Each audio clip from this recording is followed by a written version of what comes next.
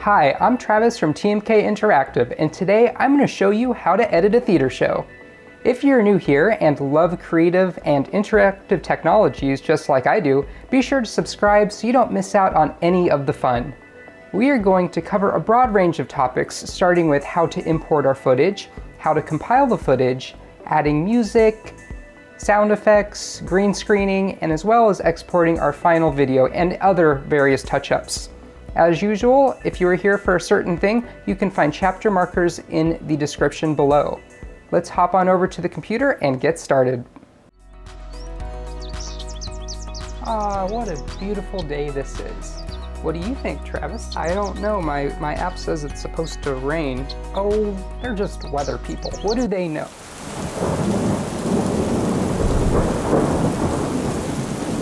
Let's go ahead and create that together. So I am going to be using DaVinci Resolve 17 for this tutorial, and DaVinci Resolve is a great free video editing software, and in my opinion it is the best one out there. In addition, it's also cross-compatible with Mac, Windows, and Linux. So you really can't go wrong with using it and trying it out because of course it's free. So just want to Google DaVinci Resolve 17 and click usually on the first link, and it will take you to this website here. And you can read up all about it. But what we're going to want to do is just download it, so you can click on the Download Now button, and we want to go ahead and grab the DaVinci Resolve 17 beta. We do not want the studio version because that's their paid version. We're just going to be using the free one in this tutorial. So once you go ahead and get that downloaded and installed, we'll jump into it. So I've already, of course, installed it, and I've opened it up, and it asks you to create a new project, and you just give it a name and hit OK, and it will boot you into this screen. And a very quick overview of it is divided into tabs. So at the very bottom, we have sort of the different types of functions that it does. We have the media tab, which is where we're going to be importing and managing all of our media. We have the cut and edit tabs. This is where we're going to be putting everything together. We have the fusion tab, which is where we're going to do any of the special effects, such as green screening. We have the color tab, so this is how we're going to alter the color of the images and correct any colors and things of that nature. Fairlight is for audio adjustments if you need to play around with the levels. And lastly, deliver is how we're going to export the video to deliver to our streaming service of choice, or on demand, or YouTube, or wherever we happen to be putting our show. So the very first thing, normally we work from a left to right manner with these tabs. We're going to start with the media tab. We're going to import all of our media. First thing I'm going to do is import my video. So I went ahead and I already recorded the clips, and down here in this window we're going to create what's called a bin, and this is essentially a folder where we're going to keep our stuff. So I'm going to add a bin here by right-clicking and selecting Add Bin, and I'm going to call this footage. And I'm going to double click to enter it, and then in the upper left hand corner, this is sort of like the file browser on our computer system. On the left hand side, we can sort of navigate through our computer's file structure and get to the folder that we have all of our video content. So I'm going to first drop in my video files. So for me, I have 3, and I'm just going to drag them down into this, and if this window pops up, you can hit Don't Change. And likewise, if you're recording audio separately from your video, it's going to show up as separate files. Most cameras, if you're filming on a camera, is going to include the audio in the image. But for me, I usually record my audio separately with a external recorder just to get a little better sound. So I'm going to select all of these and drag them into the same bin as well. And the neat thing about DaVinci Resolve is it's going to sort of sync all of these audio clips together for us. So we just hit right click, we can say auto sync audio, and based on waveform, and that will scan the footage and the audio, and it will go ahead and sync the audio and append it to the track, which is very nice. So the next thing we want to do is I'm going to go back to my skit folder here. I have a couple of assets that I've already downloaded from the internet. We have a picture of like a park, we have some sound effects, we have some thunder, and we have some background music as well as a bench and some rain. So I'm just going to hit the master folder, which is one up from our footage, and I'm just going to click on the first one, hold down Shift onto the last one, and drag this down here as well. So good, now we have all the footage that we need imported into DaVinci Resolve. The next step we need to do is sort of build out our scene. So we want to go ahead and now click on the Edit tab. And when we do that, it'll take us to this edit page. And the first thing we need is a timeline. A timeline is essentially the place where we're going to put everything in. And to do that, we're just going to right-click in the upper left-hand window here, go to Timelines, and create New Timeline. And you can give it a name if you want. I'm going to change the number of video tracks up to 5. Likewise, I'm going to do the same with the number of audio tracks. This will just give us the ability to stack more on top of each other if we need to. And we're going to click on Create. So now we'll see that we have all of these video tracks and audio tracks down here, which is great. Let's start building. So I'm going to first add in the footage of the skit, which is right here. We already synced the audio, of course. And for me, my camera puts out sort of a flatter image profile, so I have to apply something called a LUT. And most likely you won't have to do this, but if your camera does output a image where you have to then put a LUT on top, you could do that by selecting it, right-clicking, go to LUT, and then by choosing your camera. And I will do that now. And that will just make it look a little better and less washed out. So I'm going to drag my first clip in here and just drag it anywhere down here. And we can see that we can, there's the video preview, sort of these little thumbnails, as well as we can see the waveform of the audio. And the waveform is going to be very helpful when we want to match up the scenes. And then I'm just going to drag the next clip. I'm not going to put it on the same track. I'm going to put it one above. And now what I'm looking for to sort of match up these lines is we can see that this clip here, if I select it, it highlights it. Someone's talking, talking, talking, talking. Then there's silence, and then talking, talking, talking. So we want to go ahead and drag this so it flanks the other clip on either side. So now if I play it and we listen carefully, it'll sound like I'm talking to myself. Ah, what a beautiful day this is. What do you think, Travis? I don't know. My app says it's supposed to rain. Oh, they're just weather people. What do they know? So yeah, it's even more awkward just watching me without any fancy backgrounds or sound effects. So we're gonna fix that. Let's go ahead and remove the green background and replace it with this picture of a park. So the first thing that we're going to want to do is jump over to the Fusion tab, and remember this is where we're going to do all the VFX work. And we can do that by right-clicking on the clip that we want to green screen, and we're going to select Open in Fusion Page. And once we do that, we will get taken to another window within the app.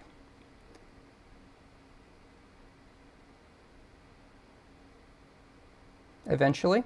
There we go. Okay. So this is going to look a little bit different than the Edit tab because the Edit tab uses layers, whereas the Fusion tab uses nodes. And nodes might seem a little intimidating at first, but trust me, they're not. If we're starting at the left-hand side here, we have media in, and then at the right side we have media out. So essentially we want to do something in the middle here, and we want to do what's called a chroma key. And to do that, you can hold down Shift and Spacebar, and this will bring up a search for all the tools within Fusion. And I'm just going to say chroma, and we're going to double click on where it says chroma keyer and add. So this will go ahead and it will add a node in here, and we want to insert this in between these two other nodes. So one way to do that is while clicking and dragging this around, hold the Shift on your keyboard, and you'll see the line lights up, and once it does, you can release your mouse, and we've now inserted a chroma key in the middle of here. But we haven't seen the background disappear quite yet, and this is because we need to specify the color. So with the chroma keyer node selected, we're going to go up here to where it says color range, and we're going to play around with these sliders. So we have a green screen, so we're going to go ahead and play around with this lower green toggle here, and we're just going to drag it until the subject is green screened out and the background is a checkerboard pattern, which means it's transparent.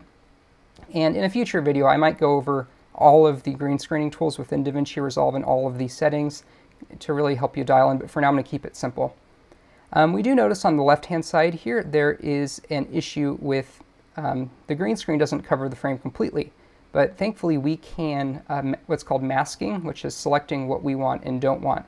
And to do that, I'm going to add a rectangle tool. So once again, we shift spacebar, and we will do a rectangle. And we can see this rectangle here. We can grab on it, the top, and stretch it up. Likewise, we can grab on one of the sides and stretch it outwards. And this rectangle is just what we want to see. Because we don't want any of this over here, we are going to leave it out. So I'm going to right-click and drag on top of here, and it will give us this menu. And we're going to select Garbage Matte. And you'll notice it did the exact opposite of what we wanted to do. So that's easy to fix. We just need to select on the rectangle and click on Invert. And now you'll notice that the whole background has been keyed out, and it's just me. I know that the other clip of me in here is the exact same, so I'm going to sort of cheat, and I'm going to select all of these, right-click and copy.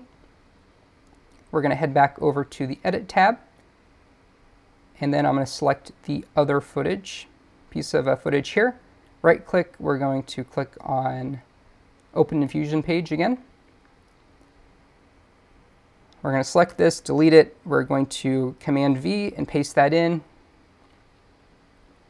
And we have now keyed out the background. So now if I go back in here, we will be able to see that I'm here, but right now I'm on top of myself. So what we want to do is put me side by side. And the first thing I'm going to do is I'm a little bit too large, so I'm going to select the top clip, hold down Shift, select the second one, and up here under the transform tools, I'm going to click on the number and I'm going to drag to the left, and this is how I'm going to scale myself down a bit. Then I'm going to click the top one and use the position X and Y to place myself where I would like in the scene.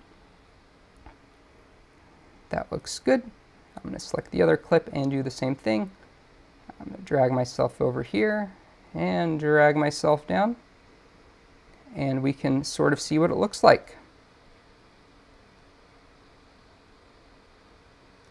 Ah, what a beautiful day this is. What do you think, Travis? I don't know. My app says it's supposed to rain. Oh, they're just weather people. What do they know? Okay, so that's looking good. And now I want to create a virtual background. And I noticed that I actually dropped these on the bottom video 1 and video 2 layers, and we want to put something underneath it. The way that the editing software works is it sort of stacks your clips in layers, and what's on the very top of the stack is going to be in front of everything else. So we want the background to be in the very back. So what I'm going to do is I'm going to click on the first one, hold down Shift, and I'm just going to drag it up one, and that way we free up a layer down here. And we're going to go ahead and grab this picture of a tree. We're going to drop it on that newly freed track. And we're going to extend it all the way to the end. Just by hovering our mouse over, clicking, we can then resize these clips. I need to scale this up a little bit because there's a black bar on either side. I just do that by clicking and using the zoom tool once again. There we go. Now I'm in a park with a tree, so that's looking good. Now let's move on to some of the sound. We know that in this skit it's nice, there's going to be some happy music, and there's going to be birds chirping in the trees.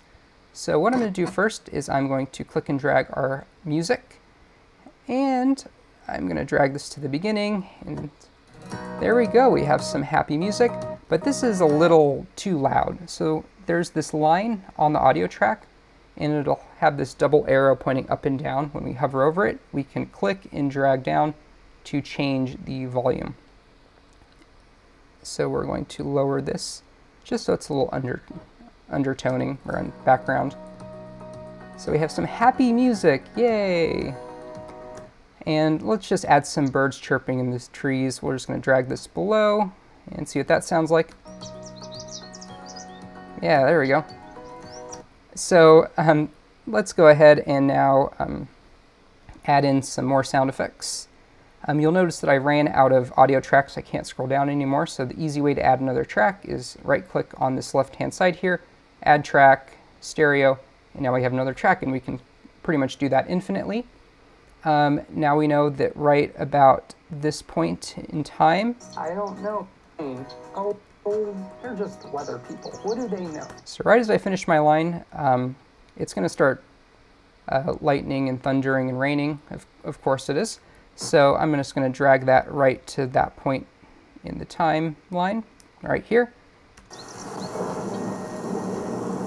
So that's good. We have the sound effects there, but we want the music and the birds to stop. So where I want to cut it, I'm going to go up here and we're going to select what's called the blade tool, and this allows us to cut a track. And I'm going to, sorry, no, that's not the blade tool, this is the blade tool. And we're just going to, with the blade tool selected, we can click, click, and then I'm going to do the select tool again, and I'm just going to delete these two tracks. So we'll have happy music and then rain. They're just weather people. What do they know? There we go. It's a little rough, but it works. So the next thing we want to do is, let's go ahead and add a bit of rain on top, because why not? So I went ahead and I have this clip of rain, and I can drag that on top of everything else. And... just weather people. What do they know? oh yeah, that's some A+ editing right there. Okay, so we're going to...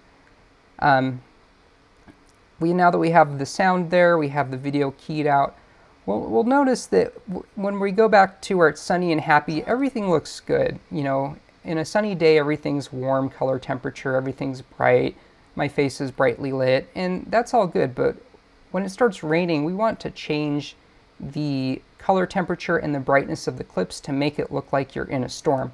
So this is something that will really make sure that it appears that your performers are in the scene. And so the way we're going to do that is by using the color tab within DaVinci Resolve. So everything looks good here. So right where the rain starts, I'm going to use the blade tool once again, and I'm just going to split everything right down the middle, including the background here. And then we're going to open this in the color tab. So I'm just going to click color tab.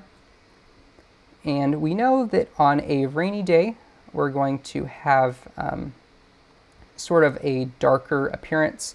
So what I'm going to do is I'm going to select me from this clip list, and I'm going to lower these levels here, which is the high level, just to make myself a little darker.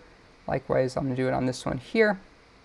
And then we can also play around with these color curves if we have time. So you can drag these dots to any one particular color if you wanted to make it, say, more blue or more, you know, darker, and just really play around with the colors to make it look like they're in the scene. Likewise with the background, I'm going to lower this brightness here. So, and I'm going to make it bluer and make it a little more saturated, less saturated. There we go. So now you could refine this as much as you want, but for a starting point, this is a good place. I'm just gonna, for time's sake, we're just gonna say that this looks good. And let's go ahead and go back and see what this looks like. So one thing is I just happened to pop in there. So let's go ahead and make this a nice fade in. I'm going to first trim all of the clips to one common starting point, and I'm just going to hold over the left side of this clip, click and drag it in. Likewise with the background, I'm going to click and drag it in. And then we want to have everything fade up nicely, and the way we're going to do that is if you hover your mouse over the left hand side, you'll see this little marker here, and you can click and drag that in, and now everything will fade in. So this is you picking your fade up. And now when we play it,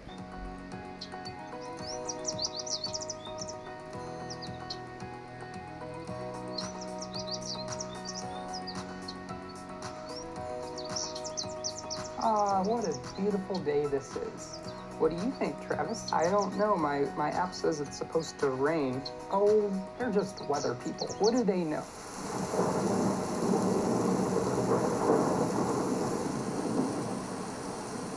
The very last thing we want to do is export this to a file on our disk so we can share it or upload it to the internet. And that's where the Deliver tab is going to come in. We can click on that. And on the left-hand side, I'm going to drag this down just to give more space.